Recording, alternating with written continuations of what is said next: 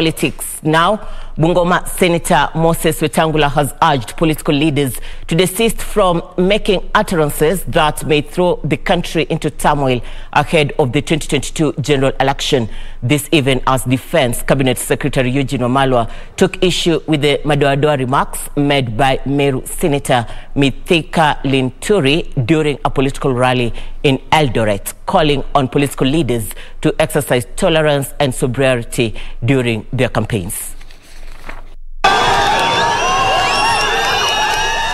Sisi tunataka kuwa kwa serikali ambayo inayokuja, lakini niwaambie nyinyi mtusicheze, watu hawashirikishwi kuzicheza na Wakenya, na kile nawaomba ni kwamba madoadoa yale mlio nayo hapa muweze kuondoa.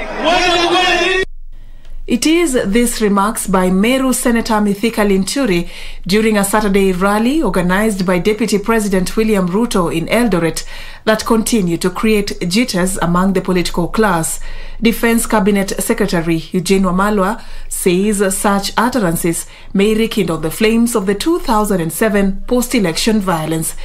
Waswahili wanasema usipoziba ufa utajenga ukuta. Hatungependa tuone matamshi kama haya, haswa eneo la Rift Valley, bonde la ufa. Kuna historia, a very painful history, ambako tumekuwa na matamshi kama haya na maafa yamepata jamii zingine. So jamii ya Waluya wengi wameumia, jamii ya Wakikuyu, Wakisii, Wajaluo, kwa ajili ya wale ambao walikuwa wanaita jamii hizi madoadoa.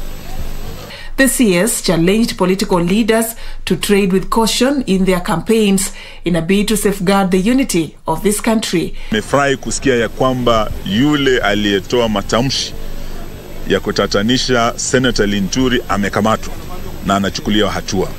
Tunataka hiyo iwe funzo kwa wale ambao hawachungi ndimi zao, hasa wakati huu wa siasa, mwaka wa uchaguzi. Tunataka yeyote anayekuja kutembea maeneo haya auze sera zake kwa amani, lakini asichochee jamii. Sentiments echoed by Bungoma Senator Moses Wetangula, who was speaking separately after meeting a section of Ford Kenya leaders.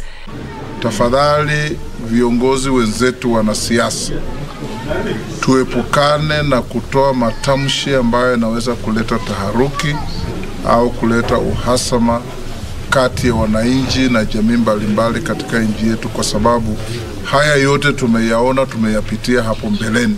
And leaders from Makueni, led by Makueni Speaker Douglas Mbilu and a section of MCAs, say they will work with like-minded leaders to spur development in the region. Wanaowania hizo viti vya ugavana na vile vingine ni vizuri, na itakuwa ni jambo la maana la lazima wao kuketi chini na washikadau wa constituency ya Makueni, ikiwemo district ya ama sub-county ya Wote, which is Makueni, sub-county ya Kathonzweni, the larger Kathonzweni, na sub-county ya Zawi ambao ni Zawi na Mbitini ward. Kwa hivyo ni muhimu wauzishwe pale kwa uongozi na sana kimaendeleo. Liana yafuatayo kwamba Makueni kama eneo la uwakilishi katika mbunge la kitaifa limebaki nyuma sana kiuongozi.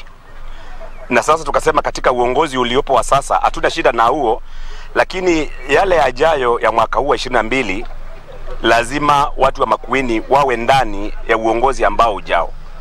For Lunchtime News, I'm Safin Acheng Ouma.